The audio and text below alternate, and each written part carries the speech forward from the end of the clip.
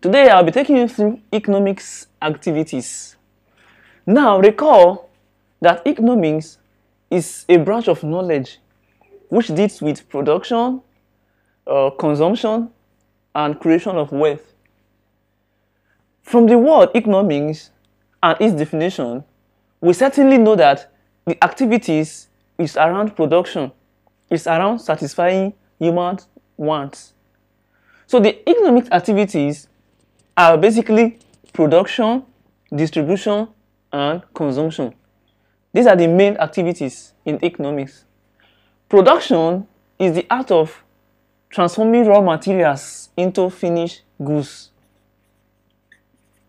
You can process cassava into finished goods to get gari, to get santana, so and other stuff you can get from cassava. In that case, you've processed this raw material and you've gotten a finished goods. So this is one activity in economics, production. After production, you don't just keep the goods, you have to distribute it, because production is not complete until the goods produced gets to the final consumers.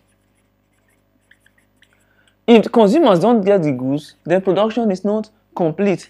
So distribution has to do with the various ways, the various channels in which you get your goods across to those concerned. So those are the people you are producing for, whom to produce. So under distribution, you have to talk about transportation, storage, and other factors that will enhance your distribution. Now, after distribution, then consumption. You've distributed the goods. So the people you've made it for, they need to consume it. So the economics activities are production, distribution, and consumption. And they are grouped into three. So these activities you are seeing, they are grouped into three or classified into three, which are primary, secondary, and tertiary activities. Now, primary activities deals with extraction of raw materials from land, sea, and various forms. For example, farming, mining, fishing, hunting, lumbering. If you look at these activities, they deal with extraction of raw materials. So any activity that has to do with extraction of raw materials, getting materials in its raw state, is primary activities. And secondary activities deal with manufacturing and construction. That's what secondary activity is concerned with. So in this case, you are converting the raw materials extracted into finished goods. And construction is also under secondary activities in economics. For example, building of houses. The raw materials you have, or the goods produced, the goods manufactured, you are now assembling them together, bringing them together to form a product. So that's what construction is about. You construct roads, houses, you construct bridges. The tertiary activities. Tertiary economic activities is divided into commercial production and services. Services are rendered. In economics, we have goods and we have services. Services are really not tangible, they are rendered. Like as I'm teaching now, I'm rendering a service. Yes, taxi driver, taxi, boats, or whatever. So those are services.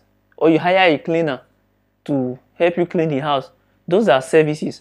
So services is under tertiary activities and commercial production. A service can be direct or indirect. Direct services are the one you pay for directly. For example, when you enter a taxi or when you go to barb, all those things, all those services rendered to you, someone helps you to do something and you are paying the person. So that's direct service. Indirect service has to do with the services you enjoy, but you are not paying for them directly. For example, in the university, you pay school fees, fine. However, you don't pay the teachers directly, you don't pay your lecturers directly. You don't pay policemen, you don't pay them directly. You don't pay soldiers directly. So all those services that you don't pay for directly but you enjoy, they are indirect services. So another branch of tertiary activities in economics is commercial production. Commerce deals with buying and selling, business generally. So commercial production deals with banking, financial institutions where you keep or you take loan, where money is being circulated. Warehousing is storing your goods. You need to store your goods to avoid wastage. Transportation, moving of goods from one location to another. Tourism, advertising, promoting your goods and services. Insurance. So these are under commercial production and they are tertiary activities. So in summary, economics activities are production, distribution, and consumption. And they are classified or grouped into three: primary activities, secondary activities, and tertiary activities. Primary activities deals with extraction of raw materials from land, sea, and so on, while secondary activities deal with production and construction. Tertiary activities deal with commercial activities and rendering of services. So that's what you need to know under economics activities. Thanks for watching. Subscribe to this channel and don't fail to check out my many other videos.